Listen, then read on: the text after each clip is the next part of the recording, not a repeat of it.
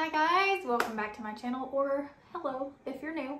My name is Neisha and I am a former labor and delivery nurse, current stay-at-home mom. In today's video, we're going to talk about breastfeeding essentials.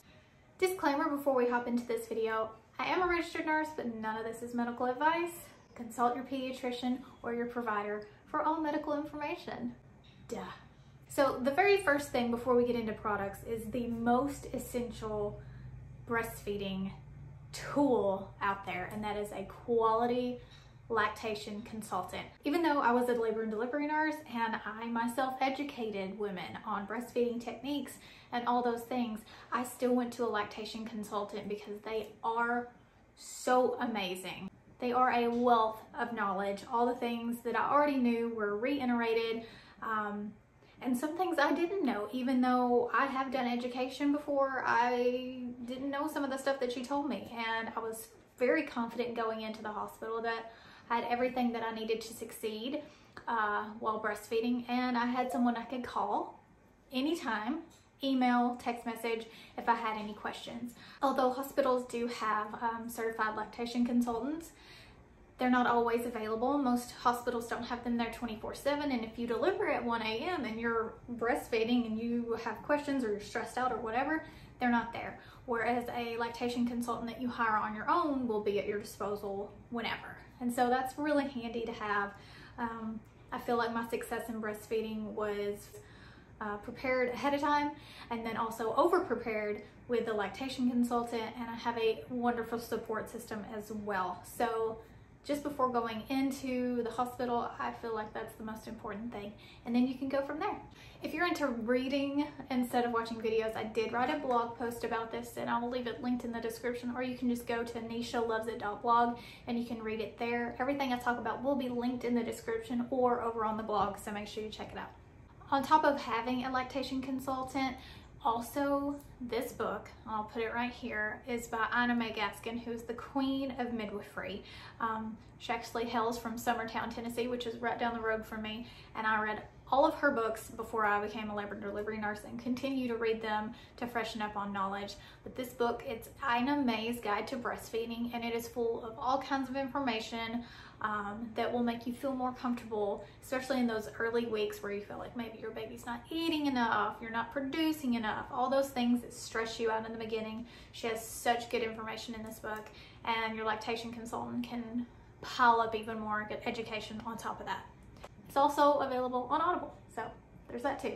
Unless you're one of the few women out there who have the luxury of just breastfeeding on the breast and you're never going to pump, then the next few things are pretty important.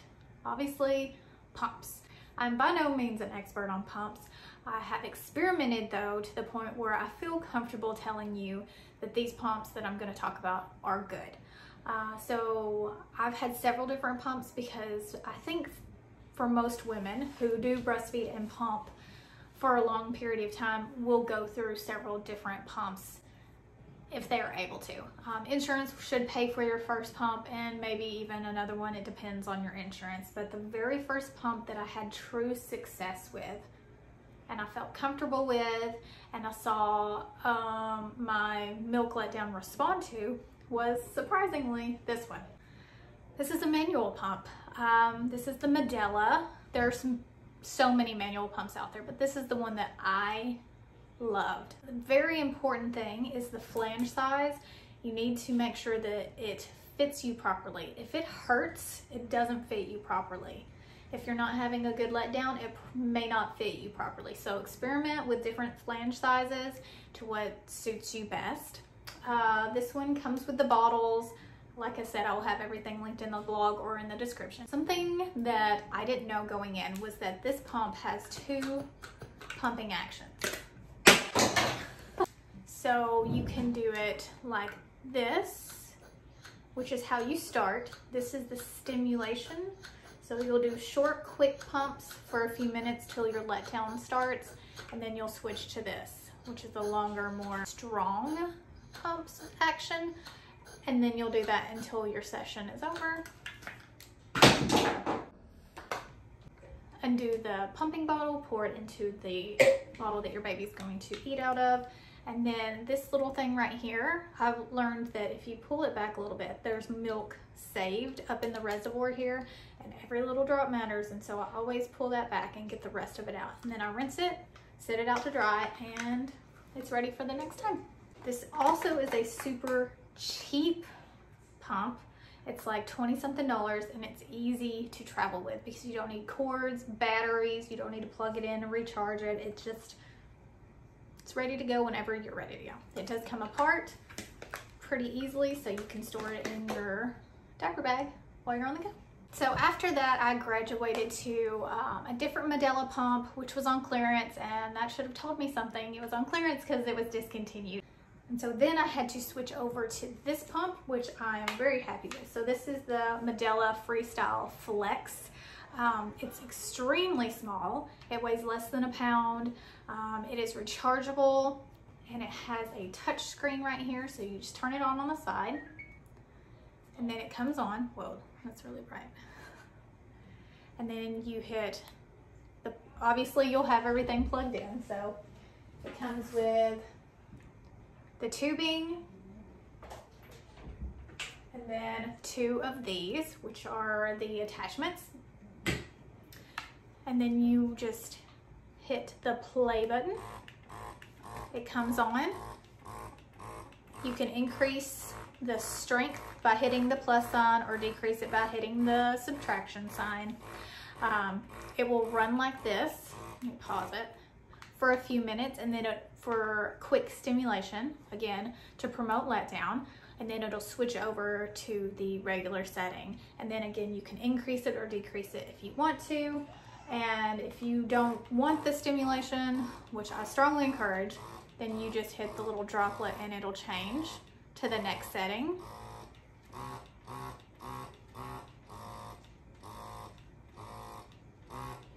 Okay.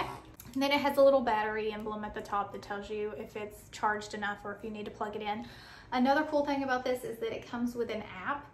I don't use the app, and you don't have to, but it is there for those people who are interested in using it.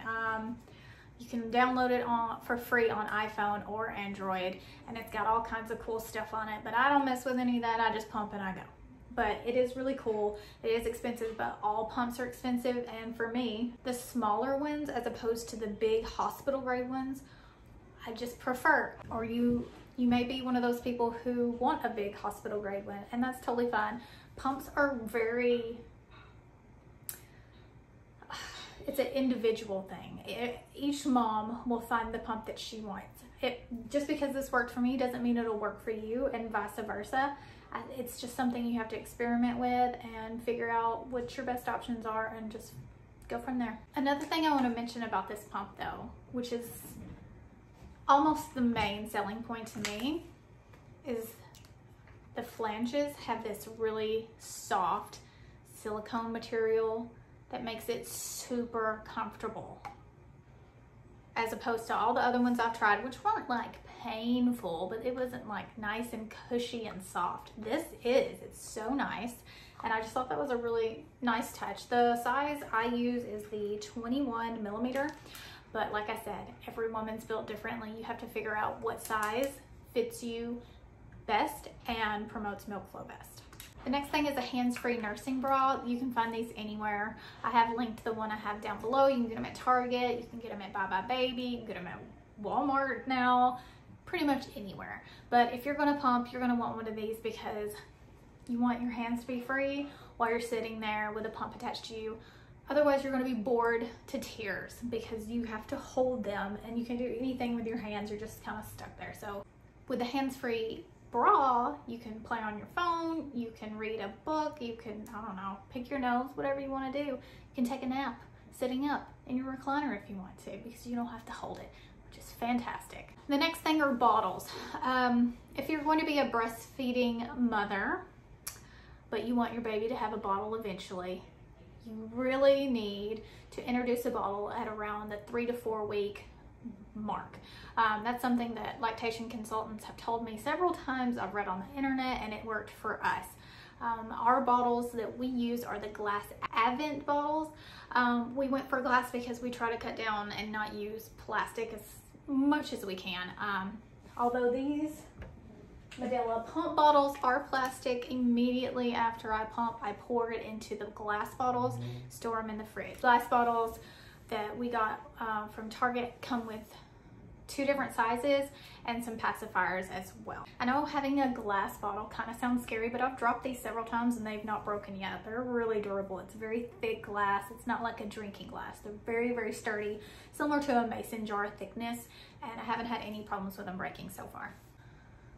Another very, very important thing is a water bottle, one that you will actually drink from.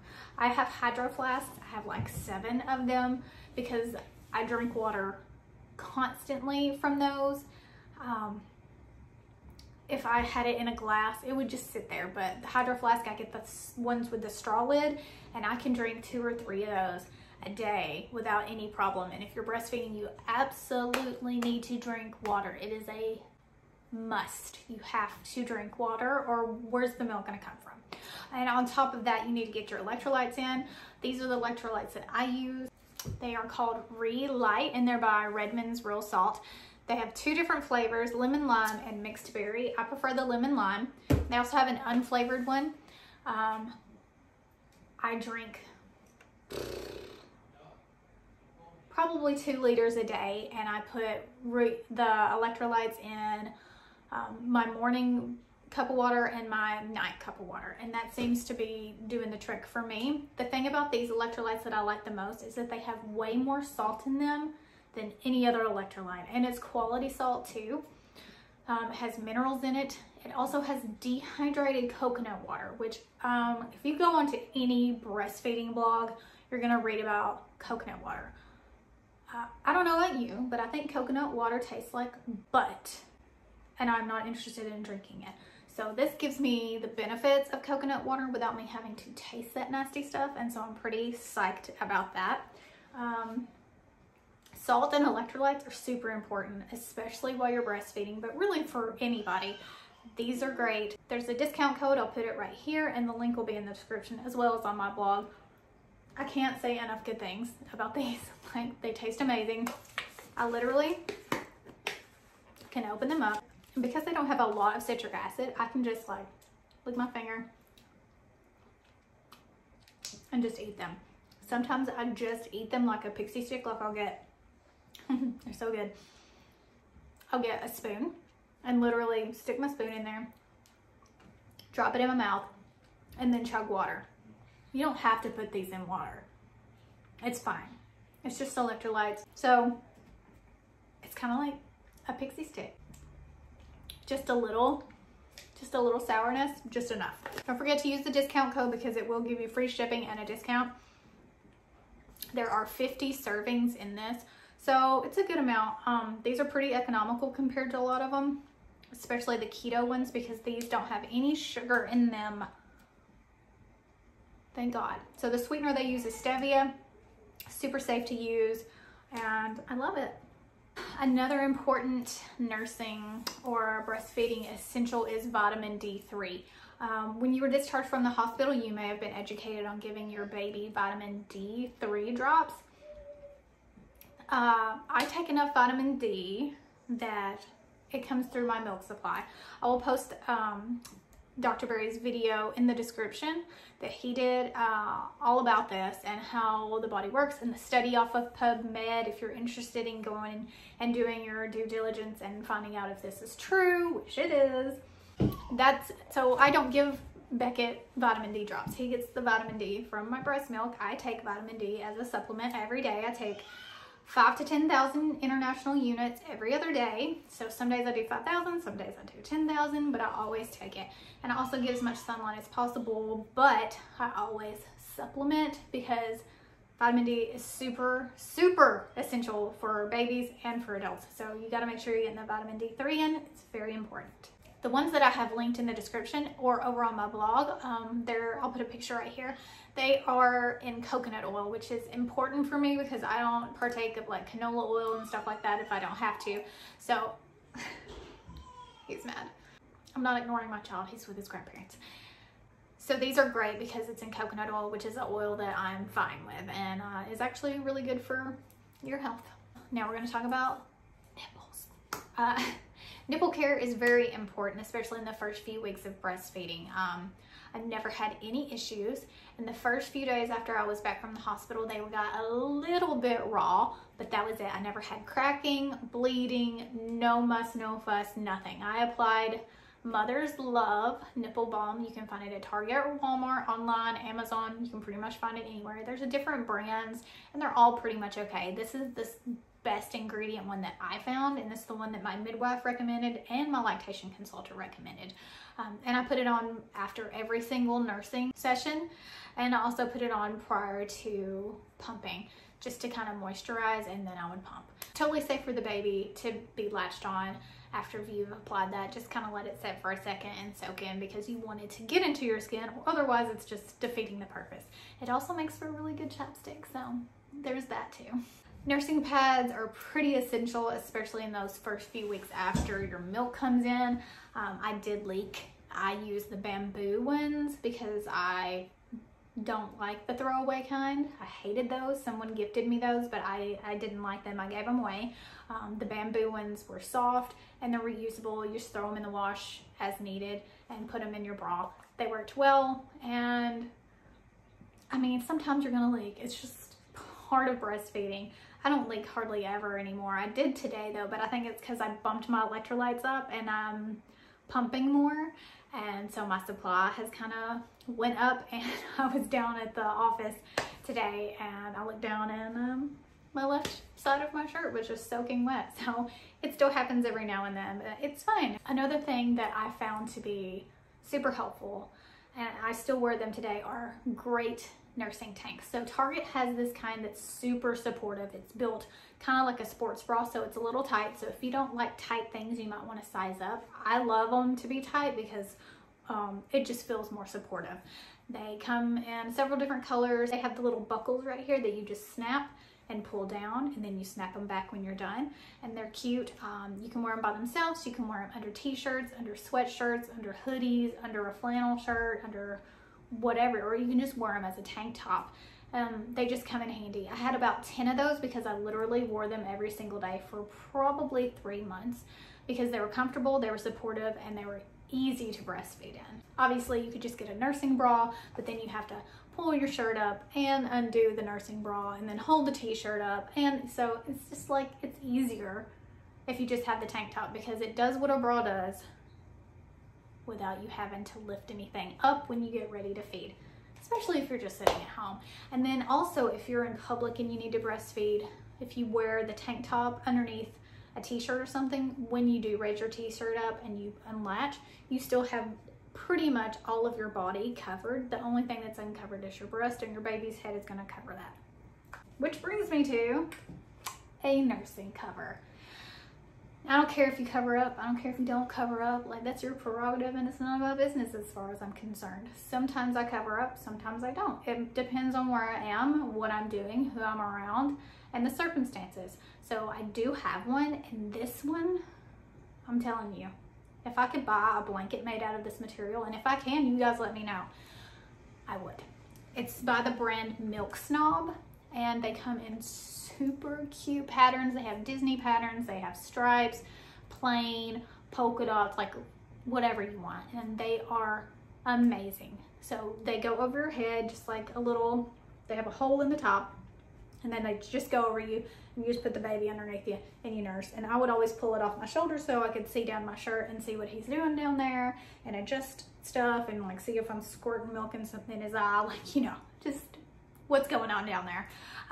And then they also double as a car seat cover. So when you take it off, you can put it on the car seat and cover the baby up if you don't want people, you know, sticking their finger in their face like people do, you know.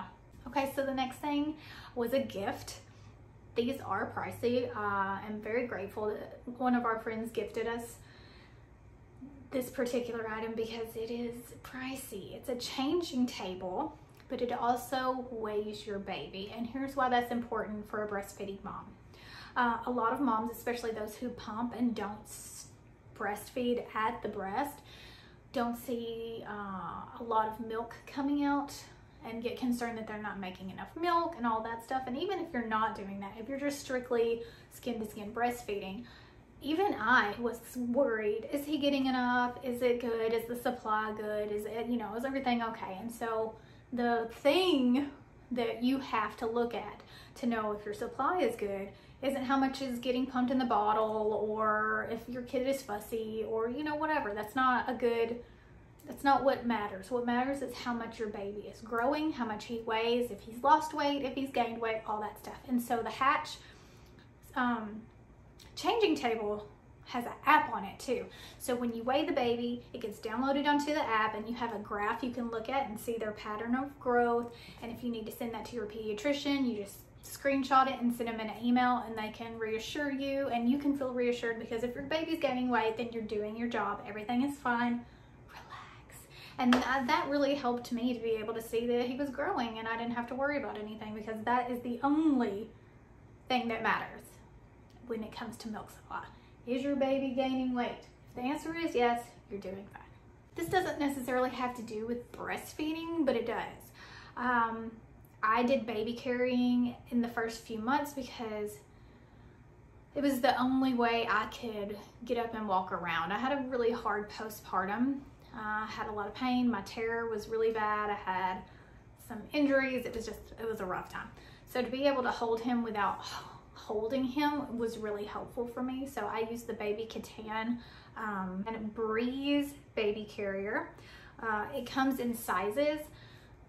Size down from what your normal t-shirt size would be, because it's going to get stretched out. Even if you wash it, it'll still start to get stretched out. So I normally am a small, so I got an extra small. They come in a lot of cute colors, and instead of a lot of the baby carriers, you have to like do this tie thing. Like, you don't have to do that. It goes on like a t-shirt over your head, and then you stick the baby in it, and one tie, and you're done. You're ready to go. And if your baby doesn't like it in the first few minutes, give them some time to settle in, because it is very snug. But if you kind of just bounce them like this and walk around, they tend to just love it, because if they're up next close to you, they can hear your heartbeat, that you're kind of in a swaddle. Beckett loved when I put him in that thing, up until the point where he could move around and sit up, and he didn't want to be snuggled anymore. He wanted to look at everything. He's a very nosy child, and still is, and probably always will be. But that came in handy for me, especially if we were going out to eat, or if we were walking around the store. You remember when we used to do that, walk around places with our kids? But he absolutely loved it, and he almost always slept the entire time we were anywhere. Even if we were there for 2 or 3 hours, he would sleep the whole time until I got him out and put him in the car seat and changed his diaper. So that was always a win for me. A few more little things. Milk storage bags, if you're wanting to build a stash. They're easy to find. They're cheap. I don't really think any brand's better than the other. Just get whatever one that you want to get. Or the Lanison ones are pretty cheap. They're all pretty much created equal. Just figure out which brand you like the most. A cool thing to do is if you seal them really well and lay them flat in the freezer like this, that saves room when you tilt them back up for storage. Another thing is belly balm, or some kind of good moisturizer for your breasts, and for, you know, for your belly or whatever. But your skin kind of really itches when your milk starts to come in, and you don't want to scratch it, because that's just bad for your skin. So put some good moisturizer. I use jojoba oil or coconut oil, because I don't have to worry about additives being in there. And that's what I used, and it works really well. Here's my last helpful hint. It's kind of more of a life hack than an essential. So one thing I always struggled with was remembering what breast I had fed off of last time. So I put a hairband on whatever wrist was the one I needed to start on next time. So if I started on my right breast this time, then I would put the hairband on the left wrist. So I would start on the left boob for the next time, and vice versa. And that's a really easy way for you to keep up with it, because you can just look down and be like, okay, this one. And that's pretty cool. I mean, that's so simple, but someone told me that, and I was like, why didn't I think that? That's such a simple solution, and it worked for me like a charm. Okay guys, that's it for this video. I hope you enjoyed it. Don't forget to hit that thumb, hit that subscribe button, ring the bell to get notifications on all my new videos. Make sure to check out my blog, Facebook, Instagram, all that good stuff. I'd love for you to share this video on Facebook, email, text message. Just send it to somebody who you think might Be interested in this video. And yeah, I will see you in the next one. Love you, mean it.